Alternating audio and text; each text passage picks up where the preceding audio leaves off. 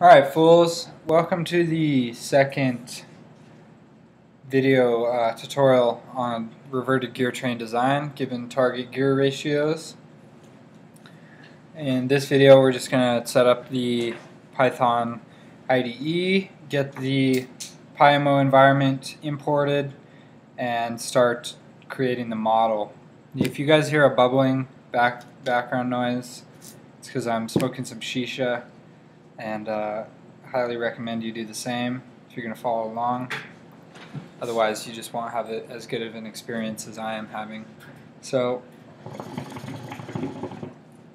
go ahead and start off. Let's import the PIMO environment. So you should already have PIMO installed. I'm not going to hold your hand through that process. So we're just going to do import asterisk, and that just imports everything. And then we're also going to import PIMO.opt, solver factory. So the solver factory is basically our interface to the solvers, and this asterisk here is going to allow us to import the entire PIMO environment so we can build models. We also probably need NumPy, so import NumPy as NP. That's what I traditionally like to do. Alright, so let's just get right into it. First off, we're designing for target gear ratios, so let's go ahead and define those gear ratios. So we're going to do 4.3 for the forward ratio, and let's just call it ratio instead of ratios. 9.1 for the reverse. Okay, so now what we're trying to do is we are solving for all the gear diameters, all of the gear tooth numbers, all of the gear diametral pitches, all of the gear face widths, and the center width between the shafts.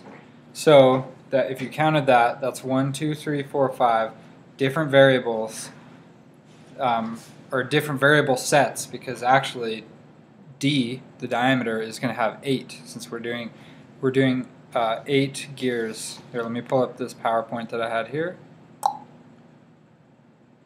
Boom. Alright, so if you can see this, we have 8 gears. You can actually design a reverted gear train with 9 gears, but in the nature of saving space and saving money, we want to have the least amount of parts. So to do that, we reuse gear number 2 basically, and we keep gear 1 and 5 as the same. Actually, if we wanted to reduce this even further, we could get rid of gear 5 and just make it so that gear 3 and gear 6 shift along the shaft. Then we would even have 1 less gear. But for this design, let's just calm down and keep it simple, and just 8 gears.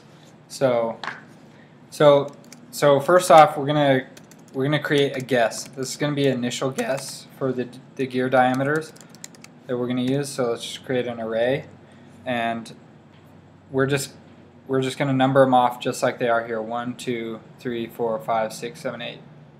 So gear 1 is 4.5 diameter, 11.5 for 2, 6.0, 10.0. If you're wondering why I put the 0, it's just because sometimes with Python, if you don't put the decimal, it interprets it as an integer, and sometimes you really just don't want that, because as far as mathematics goes, Python is kind of stupid. So then we're going to guess for the teeth numbers. And if you guys are wondering where I got this stuff, this is actually one of my other designs that I did by hand before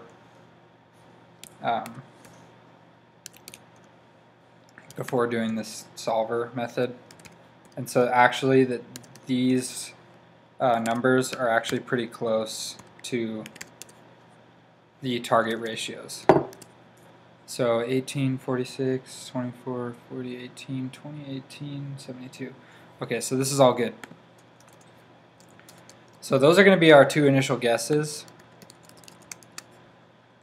So next, so that's for the diameter and for the number of teeth. Next, we're going to do the diametral pitch P guess.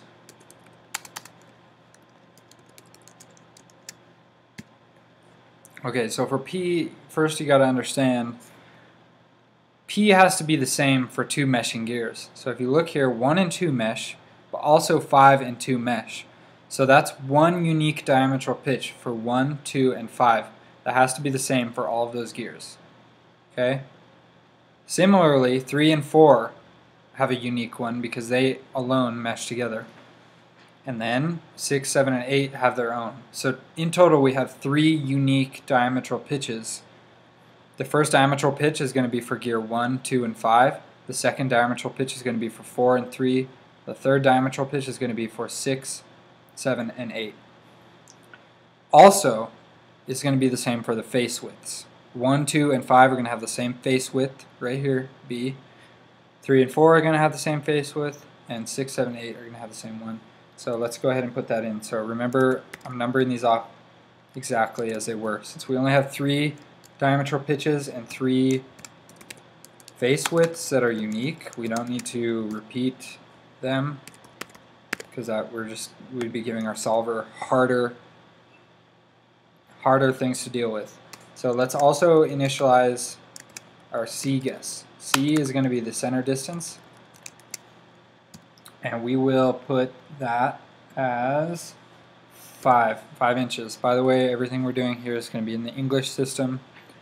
If you don't like that, then you don't have to. I'm not going to make you. So next, what we're going to want to do is I'm just going to create an index for the number of teeth and the diameter. So we're going to do that. We're going to use the arrange function from NumPy, 0 to 8. So that's going to give us 0, 1, 2, 3, up to 7.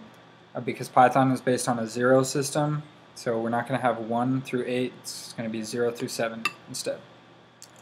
We're also going to make an index, call it index 1 for the diametral pitch and face width, because we only have 3 of them. We're just going to do up to 3 there. And now what we want to do is PYOMO takes initial guesses in the form of dictionaries. So we need to convert these to dictionaries. I don't really like writing the dictionaries out by hand, so we're just going to iterate through for I in IDX. And we're going to do D. First off, let's make some empty dictionaries. ddict, ndict, pdict, bdict. Okay? And we already have C. We don't need a dictionary for C. Since it's a single value, we don't need to. So we're going to do ddict, I, dict, ddict. D guess, I, I'll do N, dict, I, N, guess, I. So that's pretty straightforward. So we're just going to go ahead and do this exact same thing, but for IDX1 and P.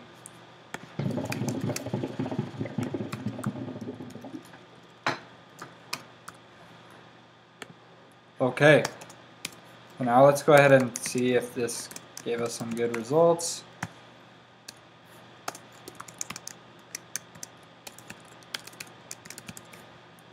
Okay.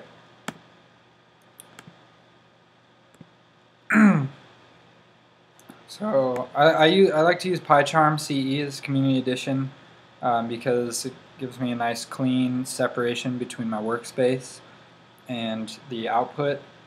You can work in the command line, doesn't matter, I just don't like it, so make your own choices. One thing you probably want to do for this project, if you're using PyCharm, go up and do to run edit configurations like I just did, and do show command line afterwards. That way it can be really irritating to go through and the solver takes like 2 hours to solve, and then you have no way to like output. If you forgot to output the solution or whatever, then if you didn't do that, your only choice would be to rerun the solver but correct your mistake. So if you have the command line showing afterwards, you get one of these down here. So I can, do access the variables that I had done. So it returns those. So this is working nicely. So we have them arranged in dictionaries perfectly now. So now we did that. In the interest of readability, we'll just call this. We'll just do problem parameters. And down here, let's create the model. So in PYOMO, there's two types of models. There's a concrete model and there's an abstract model. We are going to want to do concrete model. Concrete model is a model where we provide the data as we build the model.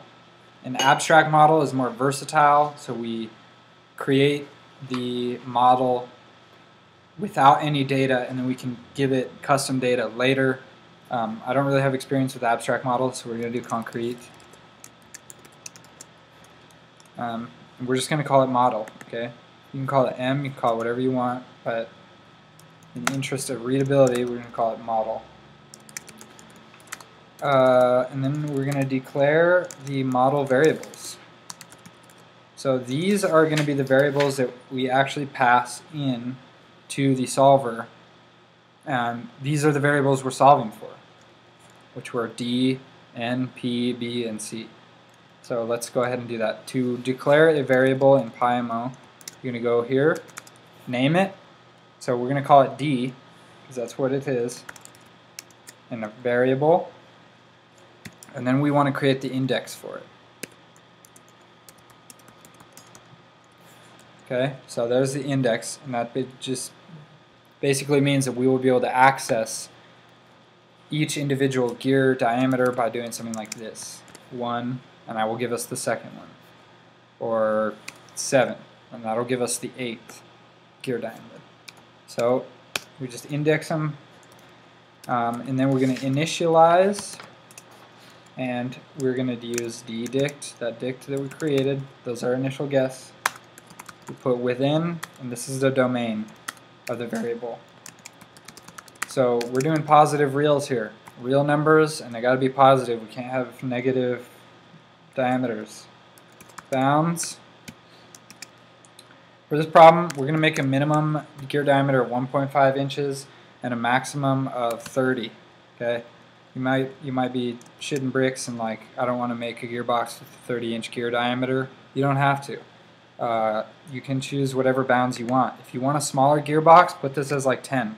Just know that the smaller gearbox you make, the harder it is going to be to achieve these target ratios. Because in general, there's a trade-off between gearbox size and a gearbox accuracy to a given target ratio. So I'm just going to go ahead and fast forward now, and you can look at this stuff later. I'll just fast forward, okay?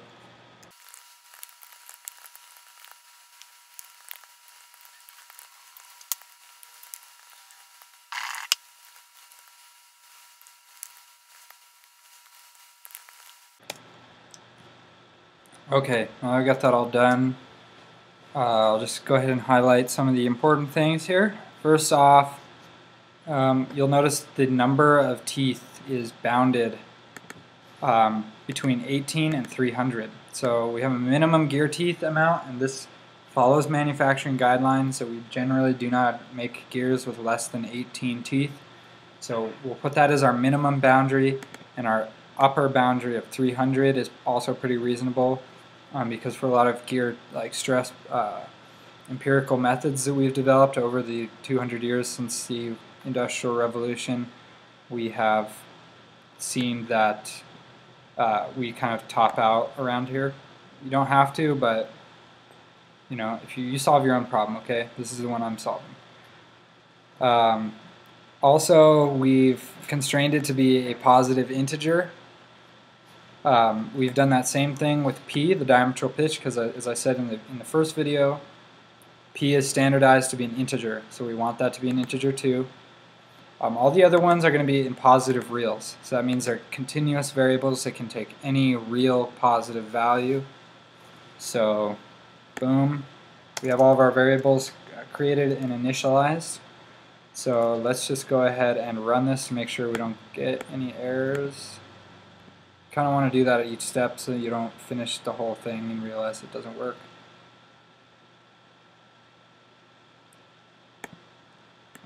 Okay, appears to be working because we're not getting any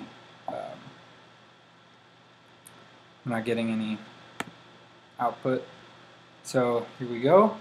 So that's going to be the end of the second tutorial video. In the third one, we'll go ahead and declare the objective function that we're going to optimize, and we'll start working on the constraints. And so until then, I'm out. Y'all have a good one.